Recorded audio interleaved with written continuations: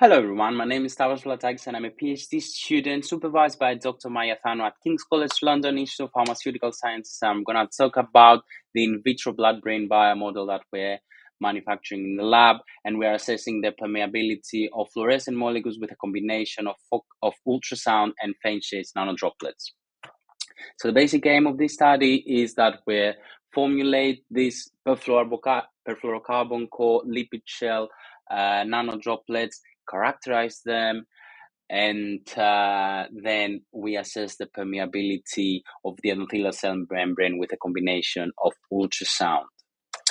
So what's the state of the art at the moment? As most of you know, is microbubbles, and they're small, a few micrometer diameter gas-filled bubbles with a phospholipid shell, very similar to nanodroplets. They're already approved as contrast agents, and they're in phase 2 clinical trials for recurrent glioblastoma with Calathera. That's very important. That's what we're going to focus now. So the main idea for that is that the application of focused ultrasound, they make these microbubbles cavitating, they expand and contract, and they apply an energy deposition around them, and that makes the endothelial barriers permeable and leaky for a short period of time, which we can exploit when we want to achieve some drug targeting and delivery. So the main difference with nanodroplets is that our nanodroplets are smaller in size, they have higher stability in vivo and in storage conditions, and they have a lower temperature elevation when you apply ultrasound on them. Another basic difference is that they have a compressed liquid core, and after the application of ultrasound and the acoustic droplet vaporization effect, the liquid core becomes gas. They sort of turning into microbubbles, and they start again cavitating, expanding, contracting, and they apply this energy deposition around the endothelial barriers. So how make these nanoparticles in our lab? It's a very easy to follow, very straightforward process with high reproducibility. So we just mix the lipids, we remove the organic solutions using a rotary evaporator, and then we hydrate the lipid film, and after a series of hot and cold bath sonications and the addition of perfluorocarbon, of course, we have our nanodroplets. Then we need to characterize them, and firstly we use the DLS, dynamic light scattering, to measure the size. As we can see here, using lower boiling point perfluoropentane and higher boiling point perfluorohexane, we can see that the size is a few, like 120 nanometers. The polydispersity index, the PDI is acceptable rates, and most importantly, when we store them in the fridge, they remain relatively stable after at least 7 days. And after that, we thought that it's very important, if we try and measure the amount and the loss of perfluorocarbon over time that's encapsulated inside the nanodroplet core. So we figure out a new technique for that, using fluorine nuclear magnetic measurements, fluorine NMR, to assess the perfluorocarbon loss under storage conditions for a couple of weeks. And as we were expecting, there is a high loss with perfluoropentane nanodroplets, lower boiling point, comparing to the perfluorohexane nanodroplets, but they can still cavitate, as we've seen. So even that there is some loss, they can still be able to cavitate and be used for the experiments that we need them. So in order to confirm the cavitation, we asked the help of our collaborators from University of Glasgow, Paul and Santi. They have a high-speed camera that takes million frames per second. And as you can see here on the slide, we forced our nanodroplets through the capillary, a very thin capillary, and there is the application of ultrasound from that side, and the high-speed camera is on top, taking millions of frames per second. And as you can see here on the video, in nanoseconds, there are tiny droplets that they expand and contract, captured by the high-speed camera. So we have the confirmation that all of our nanodroplet formulations, perfluoropentane or perfluorohexane core, they do cavitate after ultrasound application. Moving on to the cell studies now, there are two main and big studies in literature from Fix et al. That they're using gastroendothelial cells, CACO2 cells, and polymeric nanodroplets.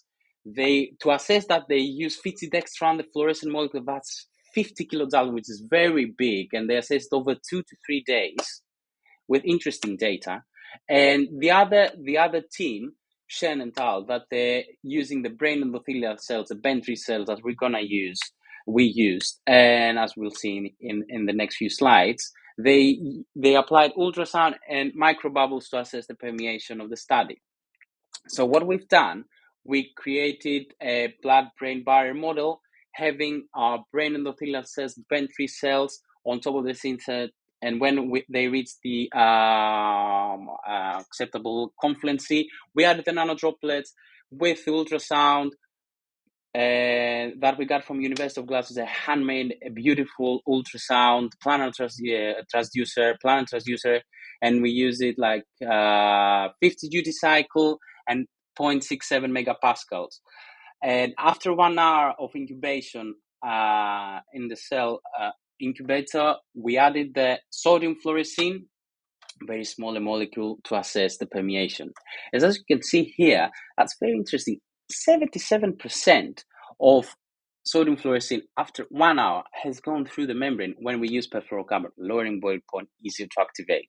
Comparing to microbubbles and perfluorohexane, which perfluorohexane is harder to activate, we've seen that's far lower permeation and membrane permeability comparing to the perfluoropentane, which was very interesting.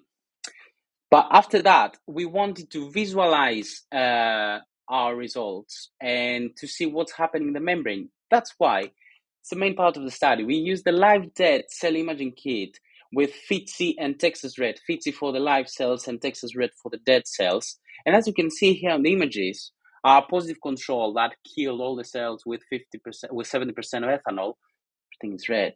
When we didn't use ultrasound. After 1 hour incubator, all cells were fine.